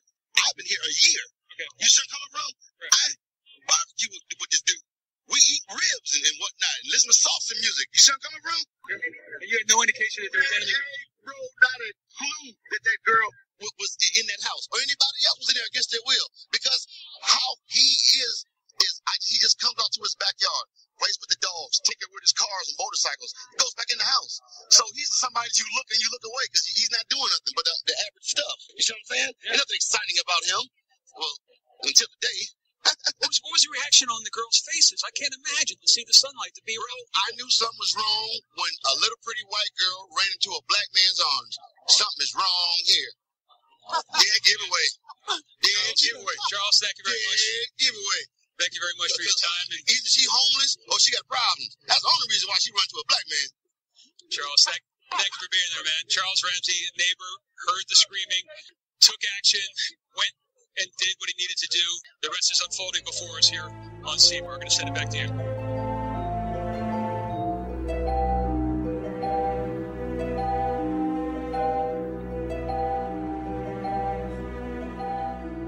Hi, welcome to True Crime Brewery. I'm Jill. And I'm Dick. This is the new year, our first podcast of the new year. 2017. You got it. Yep. So today's story is the story of three girls who in 2 years went missing from the same street. Now, Michelle Knight, 21 years old, was kidnapped in August of 2002. Amanda Berry, almost 17 years old, was kidnapped in April of 2003. And Gina DeJesus, only 14, was kidnapped in April of 2004. Until May 2013, they were held captive in the home of a sadistic man. Now, this is an extraordinary story of sadness and horror, but also of strength and survival. The three young victims endured more than I could ever imagine. So with our discussion, in addition to learning about the deranged mind behind the crimes, I hope to honor the strength of these women. Also, as you heard in our lead-in, there was a widespread joy when they broke free of their hellish captivity. Charles Ramsey, now he was a neighbor on the street they were in, and he was interviewed shortly after the girls were freed, and he really summed up the neighborhood's excited reaction for me. So we have a lot to talk about with this case beginning way back in the perpetrator's childhood in Puerto Rico. So no time to waste, I'm going to read the 5-star reviews, and then Dick will introduce the beer. I got a good beer today. I'm glad. Okay, so I'm going to read some 5-star reviews. And the first one is Working While Listening by Little Miss Vixen. She says, my supervisor at work recently found this podcast and told me I have to give it a try. I love it. We both are currently binge listening all day at work and have to stop every so often to talk about the cases. Love the interaction between Jill and Dick. They are a breath of fresh air compared to other podcast hosts.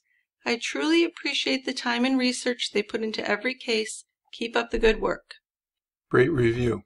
Just one little thing. I hope they're not doing neurosurgery while they're listening to the podcast. Yeah, hopefully it's something that they can listen and still do their job without killing anyone. Absolutely. Okay, so Little Miss Vixen, Little Miss Vixen and Little Miss Vixen's supervisor, welcome to the brewery. Come on down to the quiet end with us.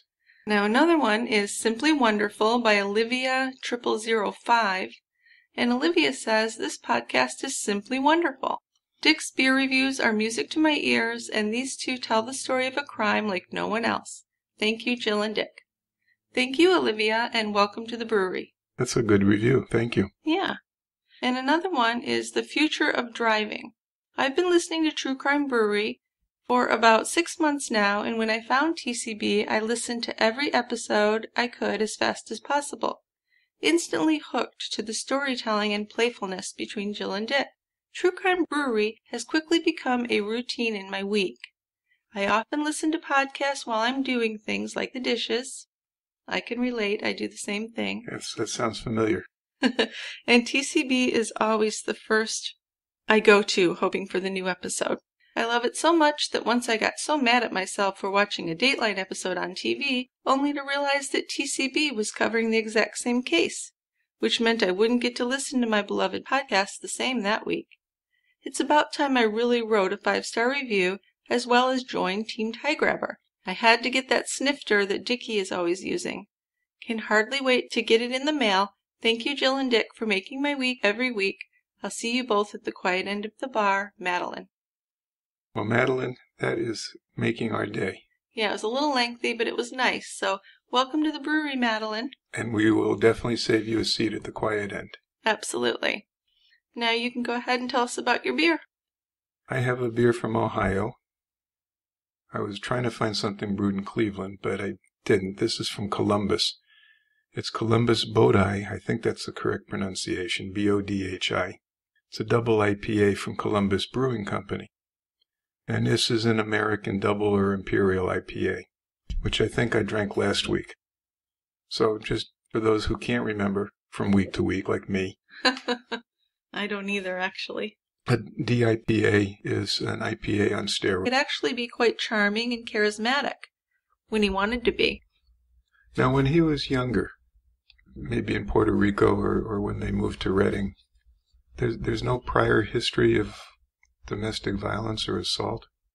I just can't believe that he gets married. Well, he actually didn't get married. They were common law spouses. But I can't believe that that's what triggered all his rage. I don't know. There's something with when women get pregnant that abusers can be much more vicious. It's something about feeling like they're their property at that point. Yeah. With these sadistic type of people. Now, as I said or I alluded to, he could be really demanding and cocky in his jobs as a musician. Like, he refused to wear the band's uniform even when he was repeatedly asked, and his abuse of Milda continued, and on one occasion, he hit her in the head with a metal bar, and she had a severe concussion, and she actually required 40 stitches in her head.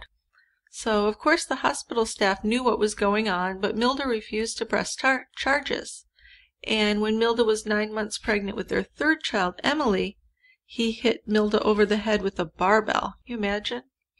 No. I mean, this is really brutal. So, finally, in December of 1989, he was arrested for domestic abuse, but Milda was too afraid to file a criminal complaint, and Castro was let go. And the abuse was allowed to continue until 1996, and that's when Milda moved out of the home with her children. Finally. After skull fractures. Oh, it was so severe. Central nervous system bleeds. Yes. It's really, he would have eventually killed her. He would have. Yeah. Now, police assisted in her move, and they detained Castro, but they couldn't pursue charges because Milda wouldn't go ahead and sign the complaint. So she had 4 children from Castro. Their youngest child, Arlene, was born in 1990. So Castro got a new job as a school bus driver. They must not, well, I guess if they did background checks back then. Well, he'd never really been arrested for anything. He had a clean record. He did have a clean record. He became a school bus driver in 1991. And he bought the house they lived in 92. Yeah, and that's the house where the girls were eventually held captive. Right. Some family members said that his abuse of Milda escalated after she was secluded in that house on Seymour Avenue. So things got even worse. Yeah, because before they'd lived with family members or in apartments, so right. there were people around. Mm-hmm. And he got stranger and stranger. He did. He put padlocks on the doors. No one was allowed into the basement. Windows were nailed shut, later boarded up. So, and when she did finally leave, he continued to threaten and attack her. She filed a domestic violence suit in 2005, where she accused him of inflicting multiple injuries on her and of frequently abducting his daughters, because she had left by then. Right. She was able to get a restraining order, but it was dismissed after only a few months. Yeah, I'm not sure how that happened. Well, she didn't continue it. Right. She has to go down to the courthouse and ask for it to be continued. Right. So she had dropped it. She eventually did start dating and remarried, and it sounded like she married a nice guy. It seemed like it, yeah. Husband seemed kind to her and to her children. However, when Castro's daughters were in their teens, Castro convinced them to accuse their new stepfather of sexually abusing them. Yeah, this was a big thing in the book that I read about how he had bought the girls' cell phones and things and gotten them to testify that they'd been touched by their stepfather. So... Yeah, it certainly seems like it was coerced and that he really didn't do that. Oh, it sure does. Because Castro seemed really happy when the stepfather got into some trouble. That was his whole purpose of doing it. Yeah. He did say he would get him back. And he did. Yeah. So in the year 2000, Castro was set up on a blind date with this much younger woman named Lillian. And she went to watch him play gigs with his salsa band, and they began spending some nights together. You know what's interesting? Yeah? Just as I'm sitting here and thinking, Lillian's the same name as his mother. Yes, yeah. So you think there's some Freudian... I do think so, because he put her on a pedestal and never beat her. Yeah. Weird. And he was dating her while he had the girls, or some of the girls, yeah, in later his on. house. Yeah, later on he was. That's just weird. Yeah. Anyway, I digress. So she went to watch him play some gigs with the salsa band, and they began spending some nights together. His house was so filthy, though, according to Lillian, that she couldn't stand to stay there. She tried cleaning it, but it was just always a mess. So she had Castro come to her house whenever they would spend time together. And Lillian's family, though, they thought that Castro was a great man who treated her very well. They went to church together on Sunday mornings. And like I said, he put her on a pedestal, and they had kind of a normal, respectful sex life, according to Lillian. He was never violent or weird. Yeah, that's strange, considering what he was doing to his captives. Right, but she was the one. She was the one. And I guess who wouldn't think he was okay? I mean, here's a guy who clearly idolizes their daughter. Yeah. And he's semi-famous as a salsa musician. Right, and for the neighborhood, he has a nicer car, and he seems to be doing well. Yep. Yeah, sounds like a good catch. Yep. But Castro was actually very fascinated by sadomasochism by this time. And now that he didn't have Milda to hold captive and control, he started thinking that he needed a replacement. And because he didn't look at Lillian that way, by 2002 he made this plan, which starts this whole process of what happened. That's the whole thing. So, from the beginning of her life, Michelle Knight had the odds stacked against her. And she was the first one taken by him. Yep. Now, she was born on April 23rd, 1981, to Barbara Knight, but her father wasn't named on the birth certificate. According to Michelle's autobiography, Finding Me, her parents had identical twin sons 2 years after she was born, and some of her earliest memories are of living in a car with her mother and the two little boys. And as a small child, she wanted to be a firefighter when she grew up. She loved to watch the fire trucks go by. But she was raised in public housing and in a series of rundown houses. And when she was 5 years old, Michelle was sexually molested by a family friend. Now, the molestation continued daily until she was a teen. She missed a lot of school, and she was teased. She was called stupid because she was behind. And the one thing she had going for her that was kind of a good escape for her is that she was artistically talented. So she would draw butterflies and things kind of as escape. Can you imagine what she went through? I can't, no.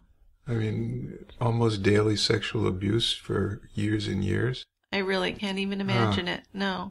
I mean, she really had a rough life. I guess. Yeah. So in November of 1994, she was 13 and she ran away from home to get away from the molestation. Can't blame her for that. Nope. Good move. Yeah. Except probably not planned out. Well, no. I mean, she didn't end up in a good place. She slept on a park bench in downtown Cleveland until she found a highway underpass, and there she slept in a trash can to keep warm. How horrible is that? And she's 13 years old. Yeah. Yep. That's just terrible. It is. Now, she survived on some church handouts until she was recruited by a local drug gang, and they put her in an apartment and paid her $300 a week as a drug runner. So that lasted for a few weeks until the dealer was arrested, and then she was back on the street. But then she was seen on the street by a friend of her father, and her father came to get her, and he dropped her at her mother's house. So she was back at her mother's house, back in the difficult situation. Yeah. So full circle. Yeah. So when she was 17, Michelle became pregnant, and Michelle said the father was a boy she'd had a brief relationship with. But it was also reported that her pregnancy was the result of a gang rape. by 3 boys in a storeroom at the school. So at age 18, Michelle had a son, and she named him Joey. And soon after Joey was born, Michelle's mother brought her new boyfriend to live with them, so that was trouble. And he had a history of violence, and he was a heavy drinker. Well, those are good elements to add to the household, aren't they? It's just what she needed, huh? Yeah. So apparently this new boyfriend of the mother twisted little Joey's leg when he was a toddler and broke his leg. Yeah, I know. Michelle took Joey to the hospital, but she was afraid to tell the truth. Right. Because she thought she'd left her child with her mother, and her mother left the child with her boyfriend. Yeah, I know. We know how that's terrible. It's really sad. People just think that there's some way around it or something. I don't know. It seems so easy to me, looking back. Well, Jesus, he should have reported this. Yeah, but this is where she lives, and she didn't protect him, and she's worried. She has no support. I know. She doesn't. You certainly can't criticize her for that. Oh, I'm not criticizing. I'm just thinking, damn, I wish something had been done differently. Sure, yeah. Anyway, she told the ER people that Joey had fallen in the park. But while he was being treated, the boyfriend's sister called the hospital and told them what had really happened. Boyfriend admitted to hurting Joey, and Joey is placed in foster care, understandably. Yeah. Until Michelle's home could be investigated to see if it was safe. Right.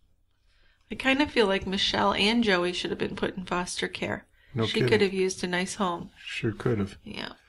So, in the meantime, Michelle moved out of her mother's house, rented a room, began looking for a job. She met and became friends with Emily Castro, who was Ariel Castro's daughter.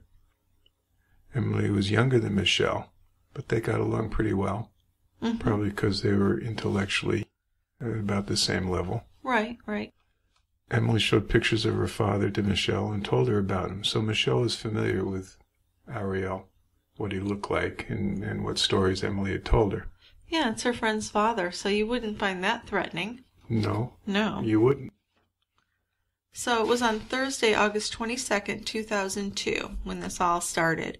Michelle had a 2:30 p.m. appointment with the Cleveland Social Services about her son Joey.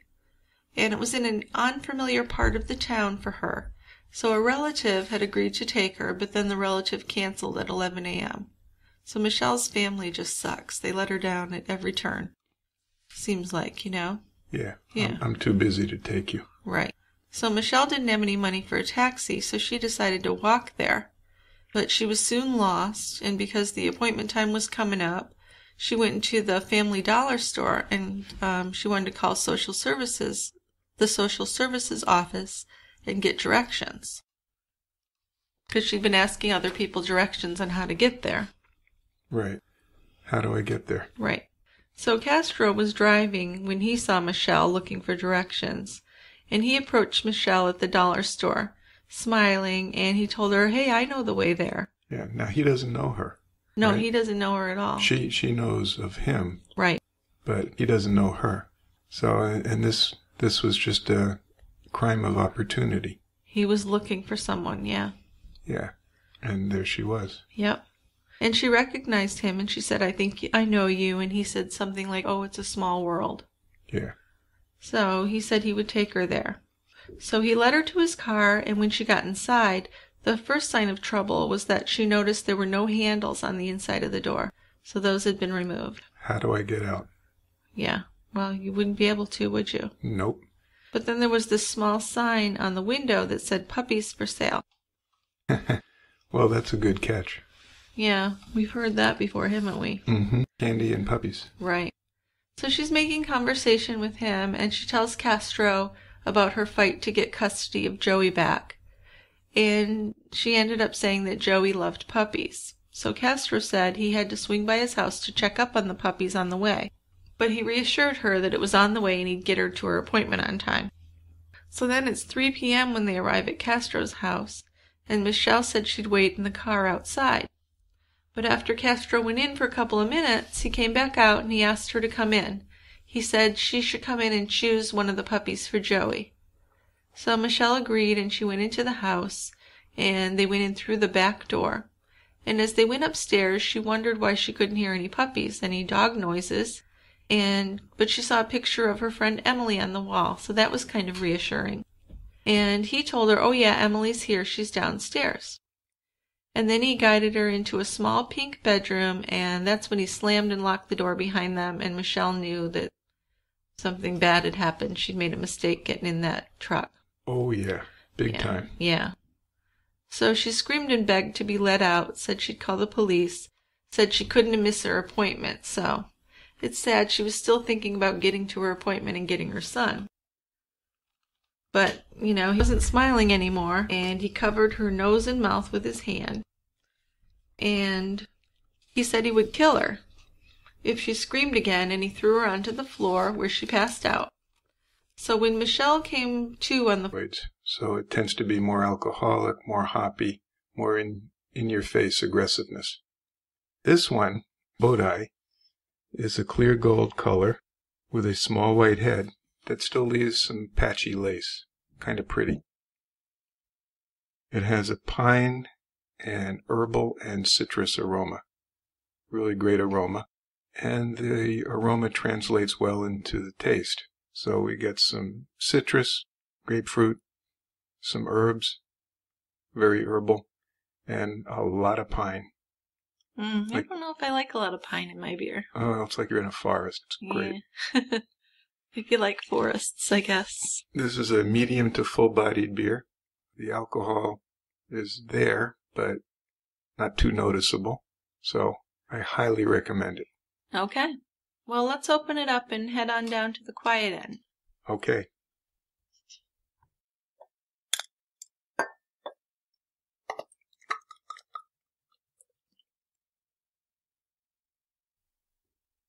Okay, Dickie, are you ready to head on down to that quiet end of the bar? I'm ready. I'm noticing that there are just a lot of guys here tonight, but not many women. Is there football on or something tonight? No. Season's over. Playoffs start next weekend. I bet I know why. Because The Bachelor. The Bachelor's starting tonight. And? Well, I think a lot of women like to watch The Bachelor. Oh my God. It's my guilty pleasure. So we get to watch 25 or so women degrade themselves, all in the hopes of getting some idiot loser to propose to them. Well, the men do it to propose to a woman, so I think it goes both ways. And it's fun to watch. Yeah, sort of like a train wreck is fun to watch. Yeah, or a car accident. Yeah. Yeah, I enjoy it. And it's Nick that's the Bachelor. And he's been a two-time loser on The Bachelor. Nick's the guy that's been shot down twice already. Yeah. If I recall. That's right. I've done extensive research on Nick. I know you spend a lot of time thinking about The Bachelor. I do. So, good luck this season, Nikki. Yeah, so let's do this podcast so we can get home and watch it. I've got it on the DVR. Oh, wonderful. Yeah, I know you'd like that. I'm going to be eating some dinner and stuff. Okay. So let's get to our case. All right. This is a horrific case. It's a horrific case, but it has kind of a happy ending, right? Yes. Yeah. So the monster who kidnapped Michelle, Amanda, and Gina, he was born in 1960 in San Juan, Puerto Rico. Now his father had two families in the same neighborhood, and he had 9 siblings in total. When his parents divorced, Castro moved to the U.S., and he lived with his mother and 3 of his siblings. First they settled in Reading, Pennsylvania, and later they moved to Cleveland, where his extended family members lived.